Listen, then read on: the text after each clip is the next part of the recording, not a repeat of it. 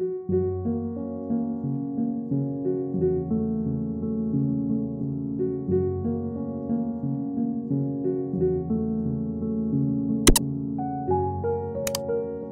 right, let's start with a new file here and select 2160 by 2700 pixels portrait. Now, first photo is this one, this cup here. Let's put him inside this image. We can even hold on shift and flatten it a bit like that so he fits this whole image like that. Now, usually select and subject works to get rid of this background, but because this is all white, it might not work so well. So let's just try it here and change the background to something dark so you can see this better.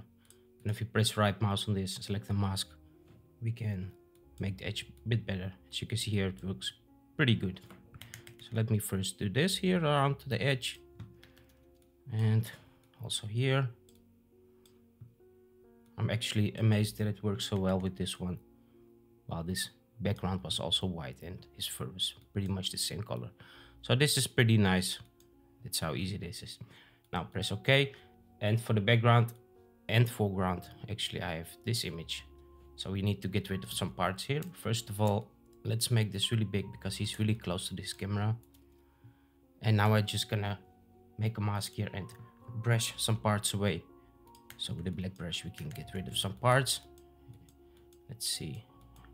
Actually, we only need this kind of surface type of thing from this image. All the other stuff we don't need. So now we can create like he's a bit underwater like that. I don't need that. We will create another background. Just this thing here. And I think we can actually increase the hardness here so it doesn't get too soft on the edge. Let's see, maybe a bit like that. And I think this looks pretty good already. Now we need to decide how we're gonna place the surface. So maybe want it like that, but I think I'm gonna do him like half underwater, just like that. Now let's get rid of these here. All right, the next thing to do here is to make sure this bottom part is like blue color. So I'm just gonna go and make a selection of this bottom part, create a new layer, and let's fill this with some blue color. Let's sample this water here and do it like this. Now, of course, it has to be a little bit transparent, so need to make sure we still see this bear here. You can also try color, also works. Let's do color here. And he already looks pretty much underwater. I'm gonna move this surface a bit down. I feel like it's ruining his face. I'm gonna do it like this, just on the bottom. And now we need to make sure this area here is also filled. So let me first copy this color here from this water and brush a bit there so it goes a bit behind him. And now if I press Ctrl J to duplicate this, I can put this behind him so it actually looks like he's in the water instead of only on the foreground. Right, so let me stretch this a bit out so it doesn't look the same, just like that. The little things here, some mistakes here, I will fix it later. All right, let's add some background here. I have some backgrounds that I can use. Let's see if this one works. I think something bluish to stay in the same tones of this image, or maybe this one. So usually I try out different backgrounds until I get to one that I really like. I think this one looks fine. It's a bit too bluish, so I'm gonna rasterize this first and change the tones here with the color balance. I want to make it a bit more like the color of the water, so I'm gonna move these to make it fit something like this, a bit more greenish. And now I can just blur this out because I don't want to see the details in the background. It's all about the foreground here. So for the background, we use lens blur. And this way you can blur really out. Just find a nice radius here. Something like this. All right, let's work on the lighting. The background needs a bit lighter, so I'm gonna add some curves here and make it more whitish. Something like this, right? And now I can make some lighting coming from the background. So let me first define where I want my lighting to come from. I think somewhere here maybe. Let's make it a bit yellowish. Just like that. And then just create a light source. Change the blend mode to screen. And put it somewhere where you want your lighting to be. Let's make this bigger. Let's do it there. And now I can brush this bear here because he's like really white. I want to have him a bit darker on one side to have some nice lighting. It's a bit complicated with white fur to get some good lighting. So you need to play with the settings here. Let me first create a light there. So this will be the lighter part. Let's also make his head lighter here, like that. And let's do it. Let's not do there. Just make sure the eyes don't get dark, because if your eyes are too dark, it's not interesting to look at. So I'm gonna brush a bit here. Let's make sure this light is also going in the water here. Maybe that one is too much. Just a bit there.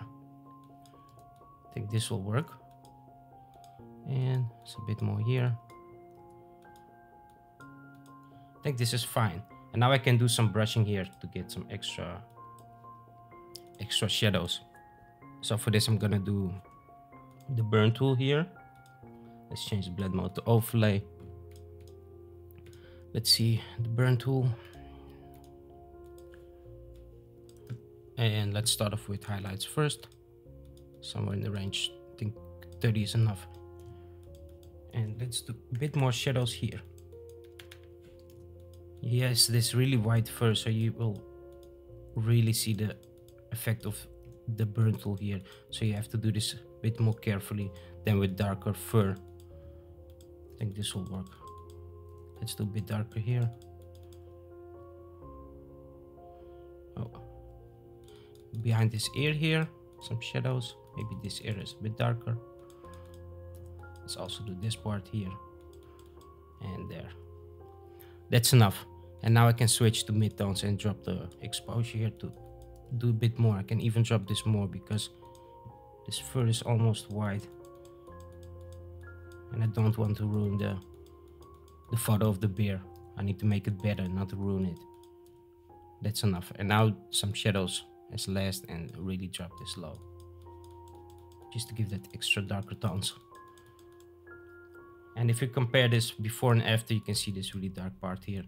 I'm gonna drop the opacity here so it doesn't get too dark. All right, let's do another one, and this time some dodging. It's pretty much the same method I always do. Some burn, some dodge, and you get some nice lighting. And of course, the curves.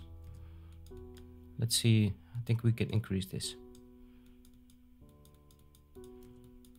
A bit there.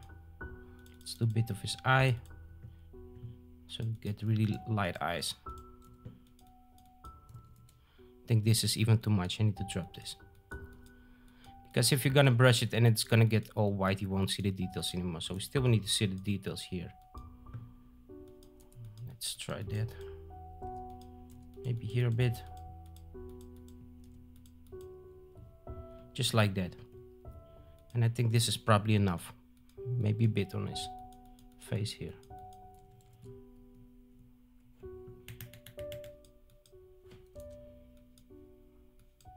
I just want to get this, like his face here, with this nice detail, so you can see where it goes, like that. So something like this with nice. I think this is enough, maybe a bit more here.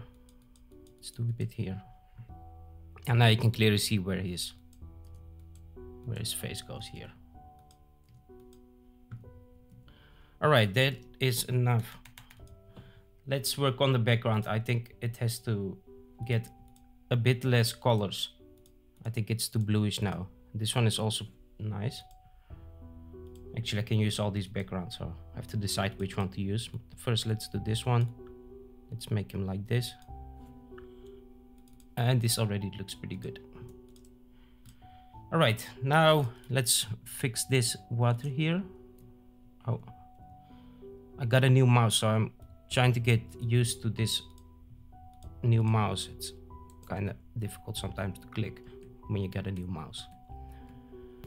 I'm gonna try another water surface here because I feel like this one looks kind of fake to me, so maybe this one will be better. So let's try this one. So usually I try out different water surfaces until I got one that looks more real. Maybe this one looks better. So let's do a bit of a brushing here, or we can even use them both. So let's see if I can brush this better. I feel like when this soft edge here makes it look fake. So let's get rid of this reflection thing here and just use it like that, and just drop the opacity to give it a bit more look of water. I think this is already a bit better. And now I can brush the other one again, the first one, this one, to make it fit this image. Let's see. So the best way to do this is to try out different water surfaces, because this will really fast look fake if you have some not good water surface. So I think this already looks better. Don't want to see those there. Just get rid of that. And this edge needs to be a bit harder, so I'm gonna increase the hardness here and brush it on the top side, a bit harder edge than there. And I think this is already better. The next thing to do here is to add some splashes on the edge here with this bear. So for this I'm just gonna use some splash brushes. I have these brushes in the description of the video, so you can download these. And just gonna use white as a color. So I want to make sure it's somewhere above here. Let's put it here first, make sure it's white, and let's create some of these splashes. So let's first do a bit here, and I'm gonna stretch it like that. So this is just a little detail, but all these little things will make it look better at the end. So I'm just gonna place a couple of them here, and let's use another one. Let's see what we have here. Just make sure it's not too big, small splashes. Just like that, and then we can rotate this. And let's stretch it like that. It has to look real. And let's put this here. Let's see how this looks. And this already made this whole image look better. Just gonna place a couple more. Oh, let's do one here.